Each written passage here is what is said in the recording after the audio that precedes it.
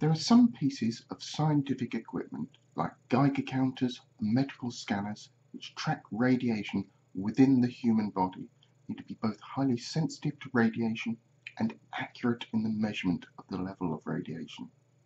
However, these pieces of equipment also need to be fairly robust, so steel is normally used as part of their construction.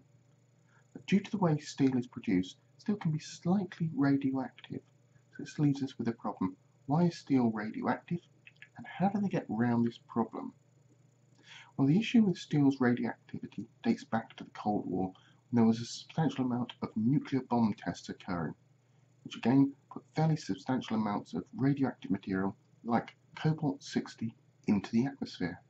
Now, even though cobalt-60 has a half-life of just over 5 years, there's still a detectable amount in our atmosphere, though it's about 30 times less than was present at its peak in 1963.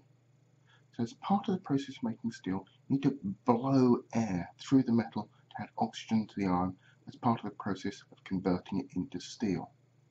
In the process of adding air into the steel, tiny particles in the air, like cobalt-60, can also contaminate the steel, making it faintly radioactive. So in order to have steel that isn't slightly radioactive, you need to use air which has virtually no radioactive particles in it, or use steel which was created before nuclear weapons were invented and has been in an area protected from contamination ever since. If there were no further nuclear tests, the radiation levels may eventually drop to where new steel can be used. But currently, because the radioactivity level in the air is fairly evenly distributed across the planet, any new steel produced will be slightly radioactive. So instead, we rely upon a rather unique event which happened in 1919, after the end of World War I. Now, once Germany had surrendered, what was known as the German High Seas Fleet was interned at the Royal Navy base at Scapa Flow in the Orkney Islands, just north of Scotland. Among them were a substantial number of powerful battleships and cruisers. There was an unresolved debate among the Allies as to what to do with all these ships. Eventually, the Germans, still operating the ships at anchor, feared that ships would be divided up amongst the Allies and that Germany would be far weaker as a result.